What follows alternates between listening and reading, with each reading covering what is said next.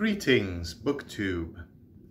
So today I am going to do a video review of The Sheik by Maggie Davis.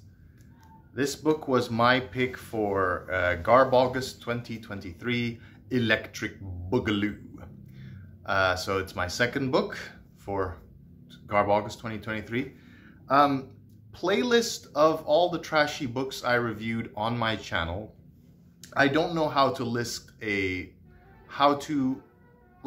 playlist in the description yet. I don't know. So what can I say about this book? Did I enjoy reading it? Not really. It's probably my least favorite trashy book out of all four that I have reviewed on this channel. So I wouldn't recommend it. It's very boring.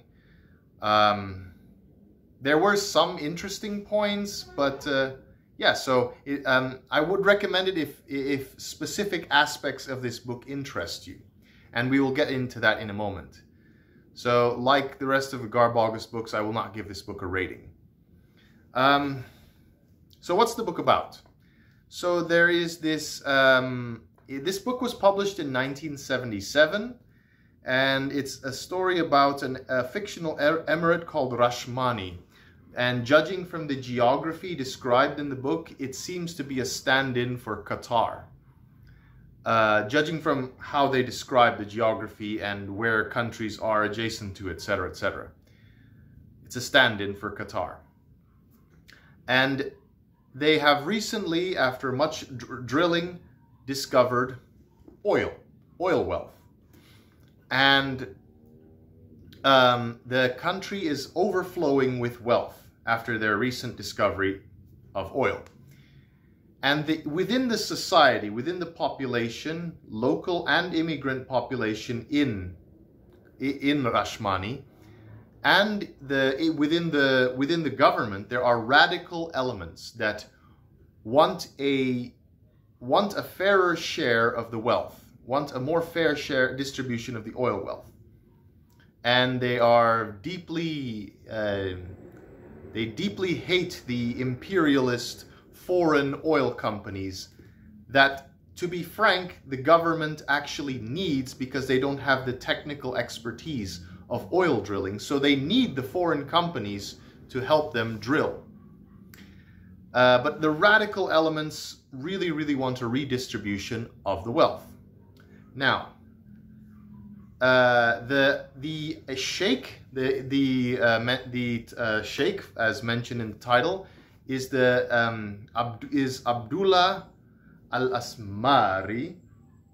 Abdullah al-Asmari, who is the grandson of the Emir, the current ruler of that emirate, and he is a little bit of a. I don't quite like him. He's a little bit of a playboy and a little bit of but he is very much a ruthless politician, a go-getter, as will be proven later in the book. But so Abdullah al-Asmari is sent by his grandfather, the Emir, to the United States to buy banks, to store some of the wealth, and to... The fan just went back on. The electricity came back. And to attend a board meeting of oil business interests, like a large company, like a large cooperative of oil companies and representatives of governments, sort of like OPEC, but this one is called Garok, where they get together and, yeah, discuss the extraction of oil and price controls, etc., etc. He is to attend this meeting and demand a better share for the government so that they can do better infrastructure projects, provide health care for the people. So he is there to ask the business and government interests of all these other oil-producing governments and private companies for a greater share for them. That's what he sent there for. but as well as buying a few banks to store the wealth that they've recently acquired. He goes to California to buy some banks, and he goes to New York City to attend this board meeting. Now, in the midst of all this business talk, all this business and economic talk about oil production, oil extraction and refining, and price controls, the stock market, etc., all that stuff. But before I get to the next thing, all that stuff just flies past my head. I could understand the individual words, but I couldn't put everything together to make a coherent understanding of what oil economics really are all about. I'm just not passionate about it. I just couldn't really understand it. It just bored me to friggin' tears. But in the midst of him doing his business in the United States, representing his country, Abdullah has his cousin Hassan, an Egyptian and who is an actor, an A-list actor, by the way, shows him a good time in Hollywood. And throughout the book, it's sprinkled with Abdullah's conquests, shall we say, and his decadence and his hedonistic vacation / work business trip.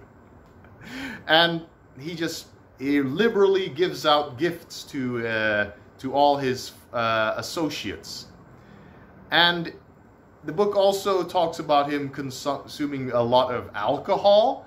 A lot of the Arab delegation going to the United States consumes a lot of alcohol, and his two Bedouin bodyguards, tribesmen bodyguards, are Wahhabists / Salafists, Salafist Muslims. They're very devout, and it's a little funny watching them grit their teeth in anger as their boss, as their leader, just gets shit-faced drunk, and they're like, it's super awkward. That's a funny moment, I must say.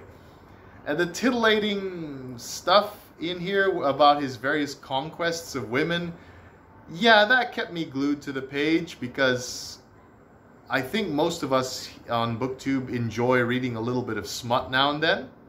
But all the business stuff was just boring, and it flew right past me. That wasn't important. But then, towards the end of the book, the radical elements within the country suddenly cause anarchy in the streets of the emirate. So back home in Rashmani, which is a stand-in for Qatar, there is a breakdown of law and order.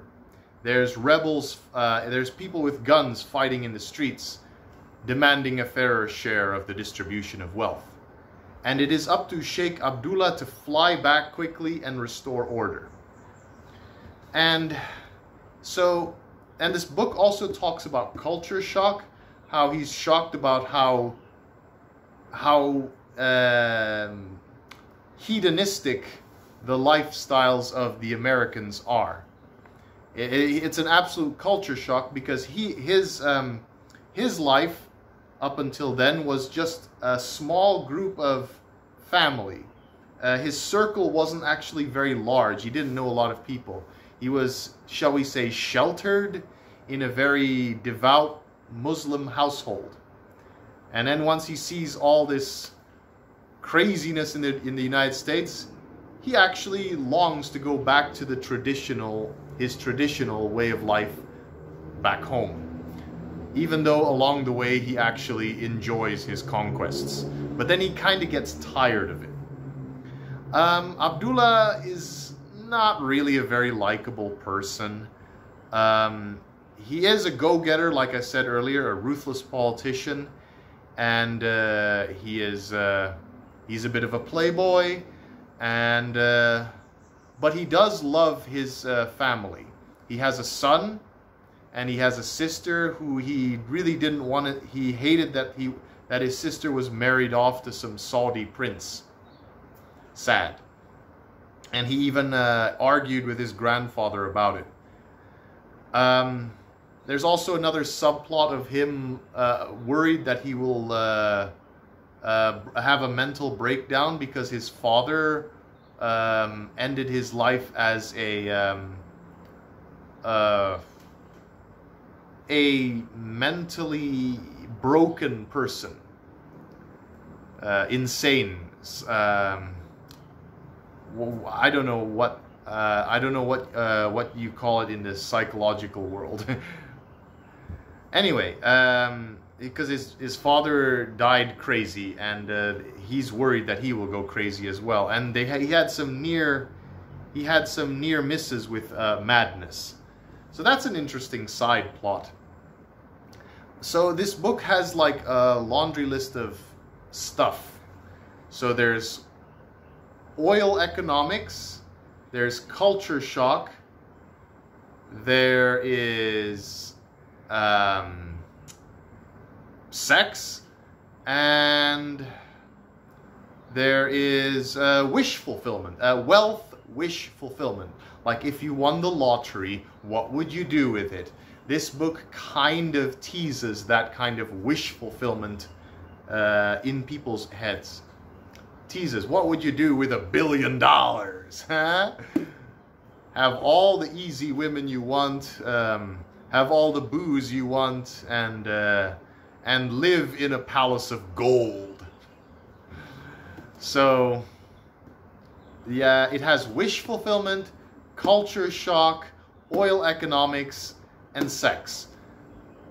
If you're interested in any of those things, by all means, pick up The Sheik by Maggie Davis.